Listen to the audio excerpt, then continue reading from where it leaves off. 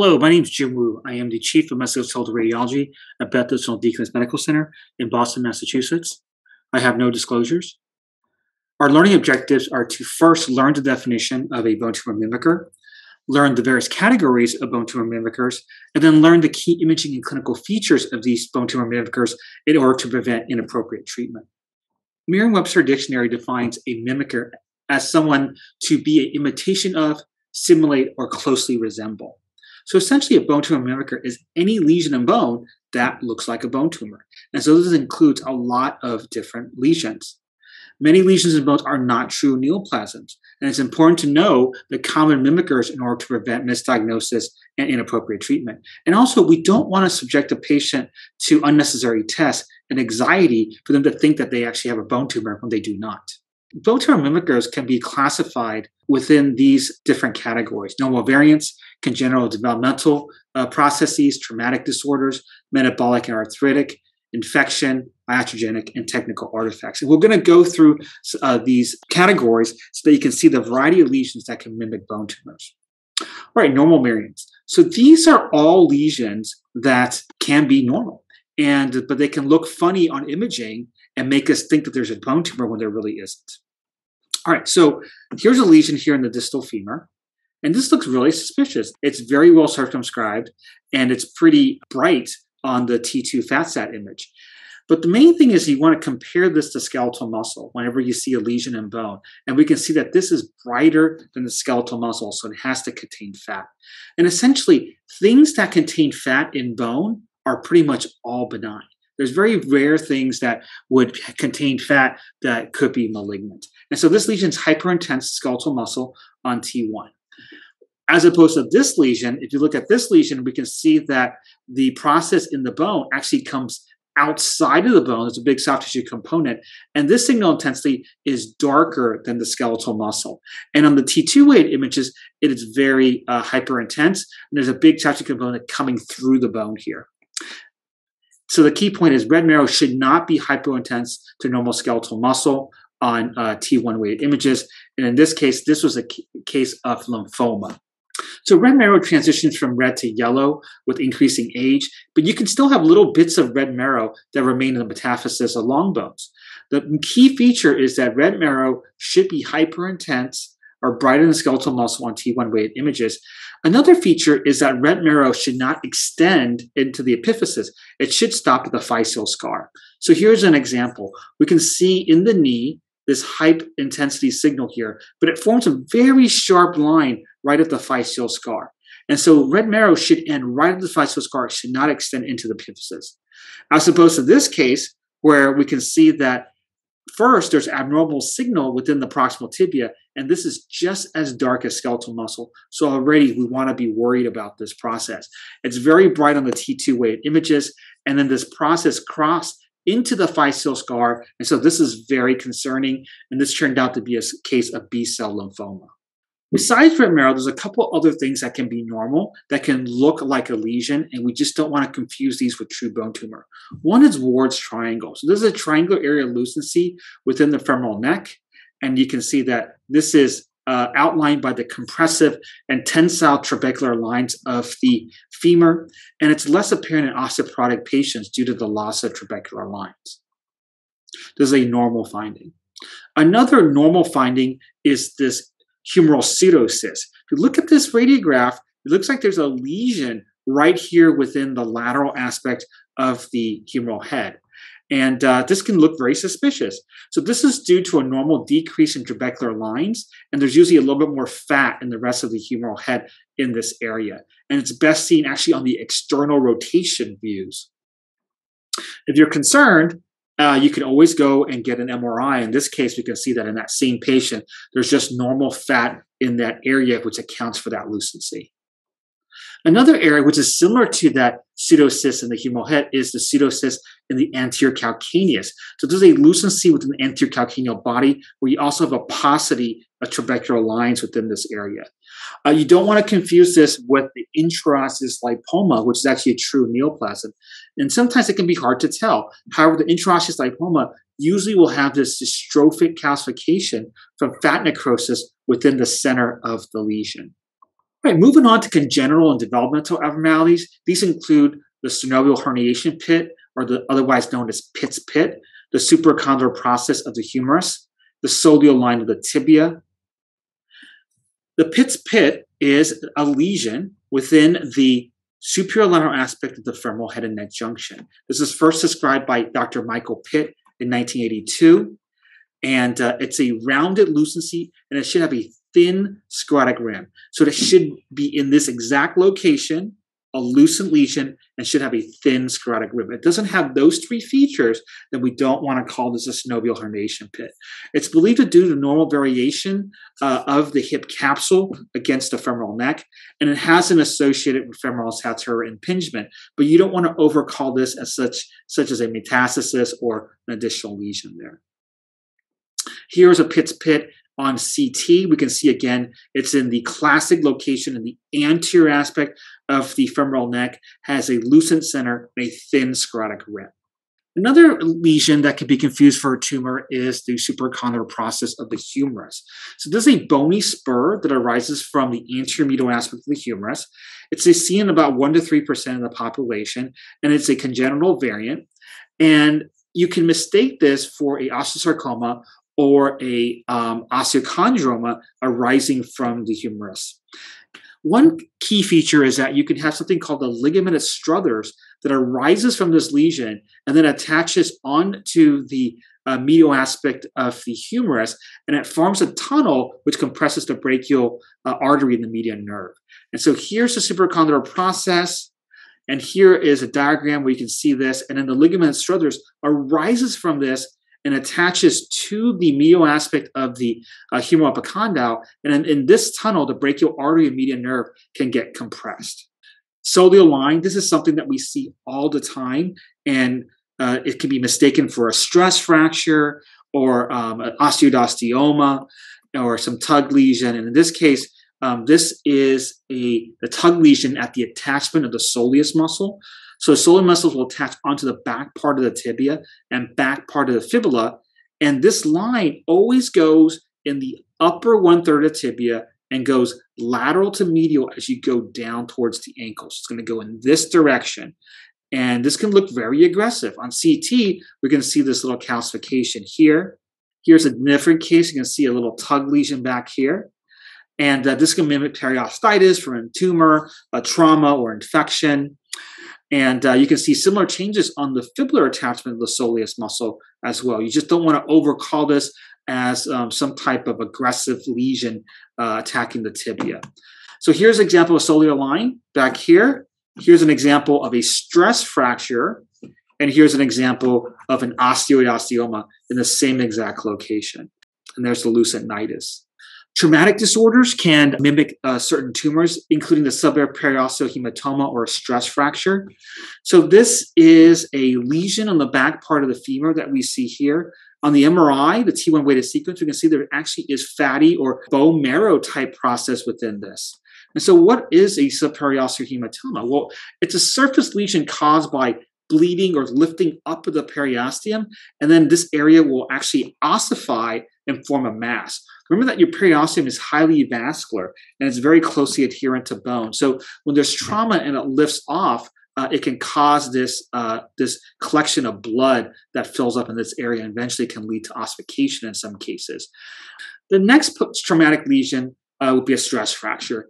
And, if you see something like this, you're probably not going to overcall this as a tumor, but sometimes these can look very, very aggressive.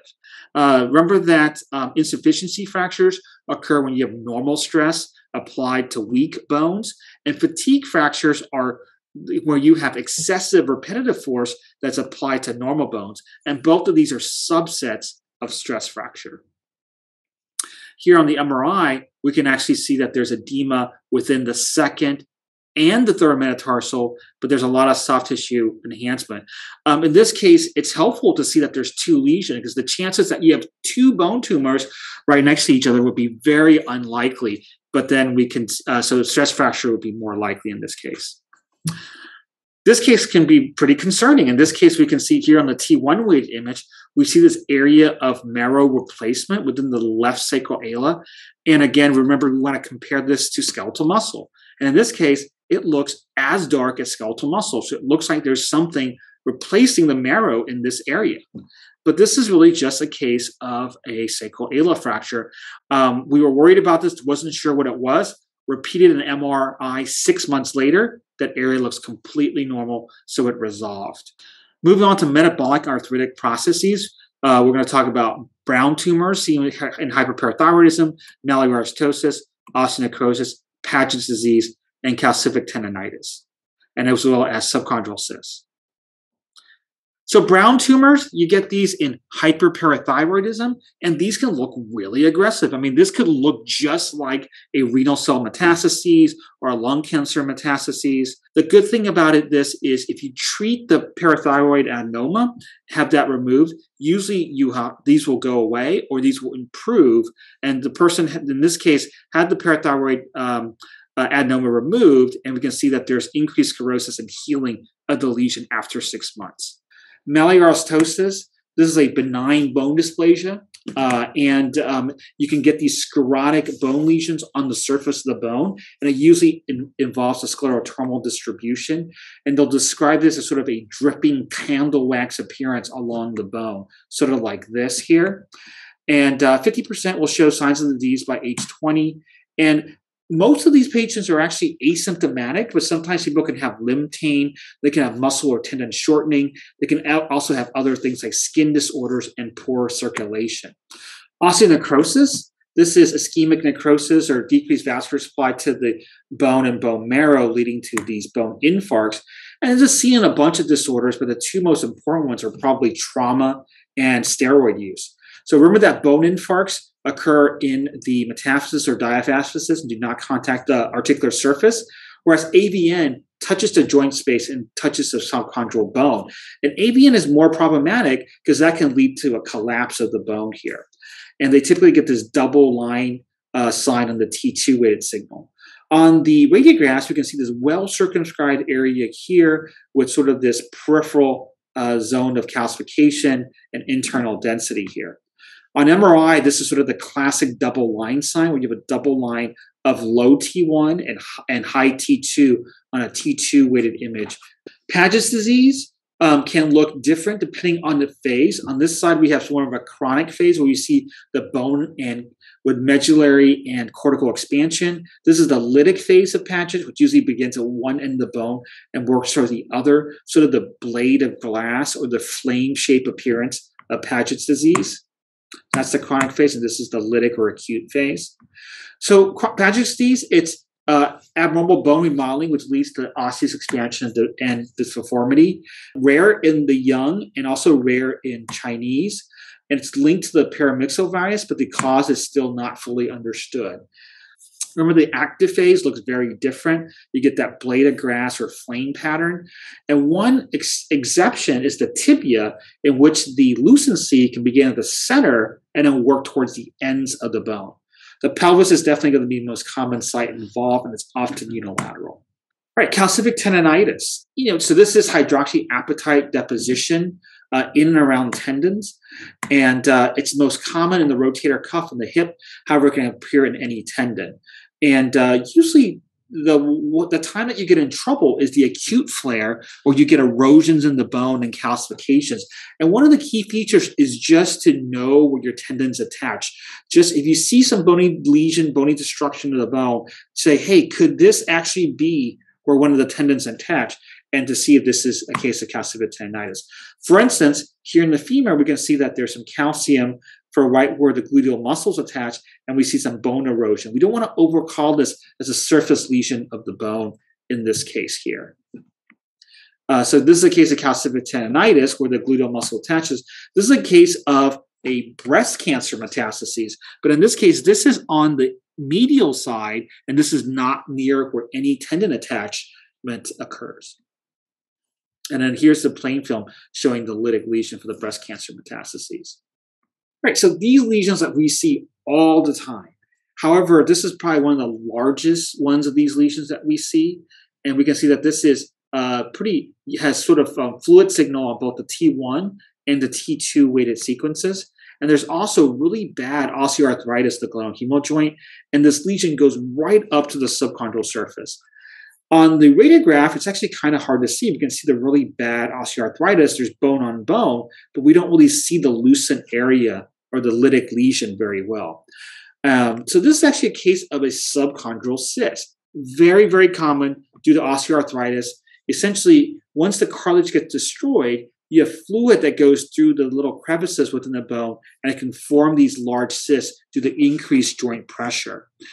It should always abut the joint surface. If I see a subchondral cyst, I want to look very, very carefully for a connection of the subchondral cyst to the underlying bone. Brody's abscess, this is something that could definitely mimic a lesion. Here we can see that there is this chronic infection where you can see the sclerosis within the ulna and a small lucency from the central nidus of the infection. It can get confused with other things, including osteoid osteoma. Here we see another person with thickening here of the proximal tibia, and then we see the lucent center here. This was a case of osteoid osteoma, but these can look very, very similar in these instances. Another case of a Brody's abscess here, we can see that there's irregularity here in the femur, and here on the T2 or edema-sensitive sequences, we can see the collection of the abscess within the distal femur with a lot of surrounding edema. Iatrogenic causes. So there's a bunch of things that we do to the patient that can lead to findings in bone that look very suspicious for bone tumors. One of the things is biceps tenodesis, and this is one of my biggest pet peeves because we see this all the time, and oftentimes the resident or the fellow or the reading radiologist never looked at the clinical history and never figured out that the person had surgery here. And so this comes to us that there's an aggressive lesion in the humerus and they want a biopsy for this thing. But if they just look at the clinical history, or maybe talk to the patient, they would realize that this is at the site where the biceps has been reattached to the humerus, right? Another thing is bone marrow biopsies. We do these all the time. We don't usually image these all the time, but you want to be aware of this. In this case, that we see that there's a lesion here within the left iliac bone, high signal here on the T2, low signal here on the T1, and this was somebody who had a recent bone marrow aspiration. And again, look at the clinical history, make sure that you can try to figure out could this be a real lesion or is this something that we did to the patient. In this case, this is related to the hardware. We can see that there's these big lucent lesions surrounding not just the femoral component, but also the acetabular component. And the other thing is that the lucencies actually do not confine to the outline of the bone. And so this is actually a case of particle disease. It's a common cause of hardware failure. And basically, you can have a response to the cement, to the polyethylene, to the metal, to anything related to the prosthesis. And you get these lucencies that surround the hardware. And one of the key features is that these lytic areas do not confine to an outline of the prosthesis, and they're much more irregular. If you see that confining to the outline of the prosthesis, it's more likely to be due to mechanical loosening. Radiation changes. In this case, we can see that this was a lady with breast cancer, and we can see the margin of where the field of radiation occurred. And so up here was where they did the radiation, and now the bone marrow is all fatty replaced. Early on, when there's radiation, this causes vascular congestion, edema, and this leads to low signal on T1 and high signal on T2. However, later on, weeks to month, the bone marrow will then be replaced with fat, and then in some instances, perhaps fibrosis. And often you can see a very sharp line between what's normal and what's abnormal, like in this case. Everything above here was the field of radiation, everything below here is where it was normal. It can also look like this. And this is a person with radiation to the iliac bone. In this case, this is much more sclerotic, and the iliac bone is more deformed. Technical artifacts. And so these are a couple of things that we can see that can mimic things. And these are really things that aren't there.